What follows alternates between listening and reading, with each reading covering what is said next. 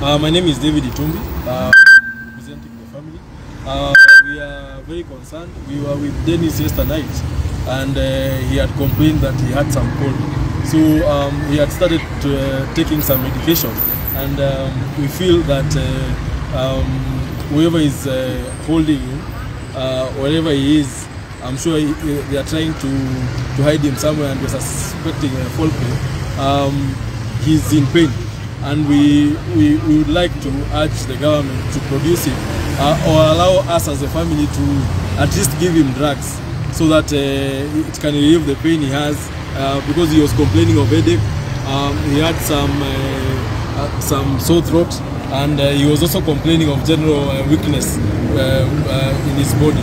So as a family, we are very distressed, and we urge the government, because the government has ways of finding where he is, to tell us as the family where he is, so that we can be able to deliver the drugs. Thank you very much. At what time did you learn of his disappearance? Actually, I saw it on social media, and a few friends called me at around 3 p.m. in the afternoon. At that time, I was in office and I was working, so it really disturbed my workflow and what I was doing. Thank you very much. Moses Chilanga is my name. Today at about 3 p.m. I received a distress call from the family of one Dennis Itumbi, led by the brother David here, that in Thindigua in Kiambu County, where he was having an haircut, he was abducted by 3 unknown persons and put into a white Toyota car and whisked away to a known destination. The persons proceeded, led by the brother, to make a report of a missing person in Thindigua Police Station. Thereafter, we were told that he's being held at Parklands Police Station, where we are now. We have come, we have talked to the OCS, we have gone to see the occurrence book. It's not been booked here, but as you can see, when you make a call, you can actually find that his phone is going through.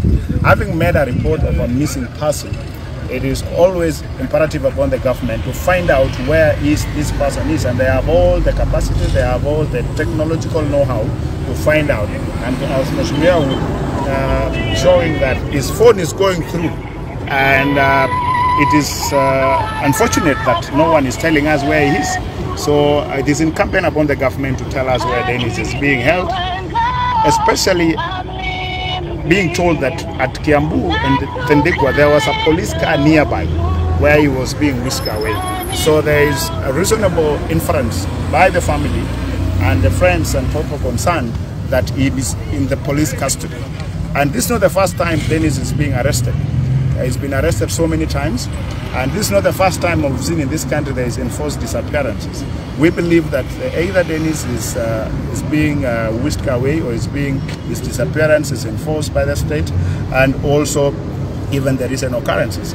And also we have another belief that being a long festive season, people would want to hold him in custody for 5 days, because the next court appearance is on 27th of December.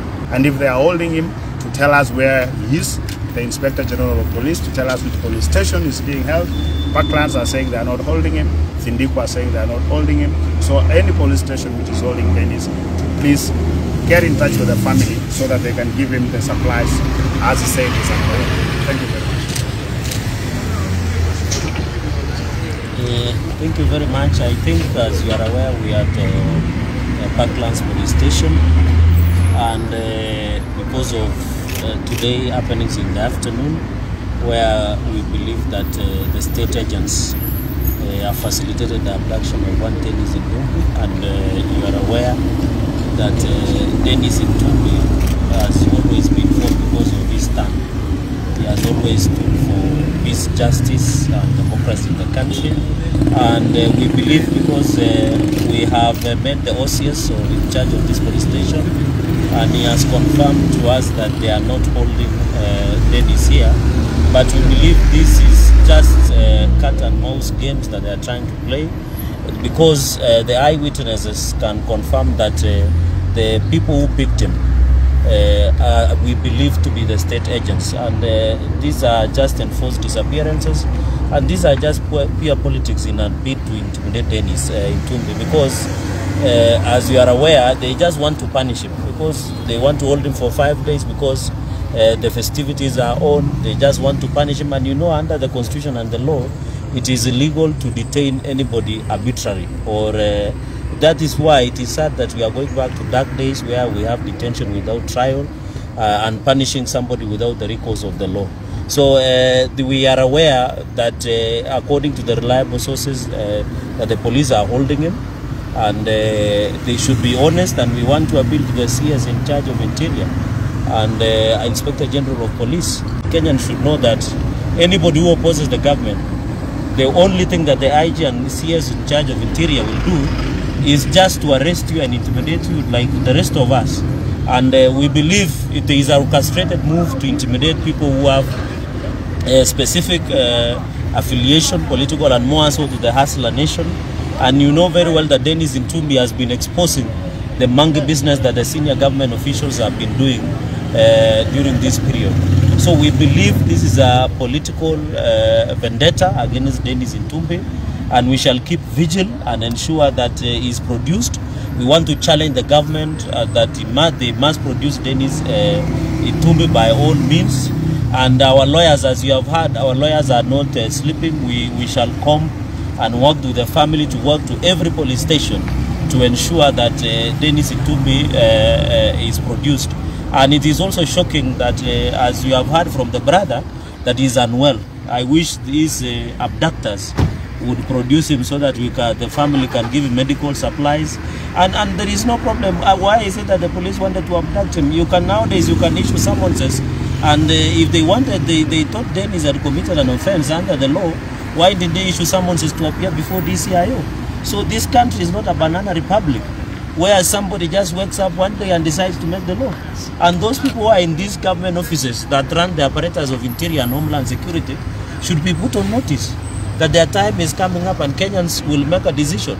And I want to warn them that it is illegal to abduct anybody, it is illegal to detain anybody without trial as per the constitution, and they might think now they have power.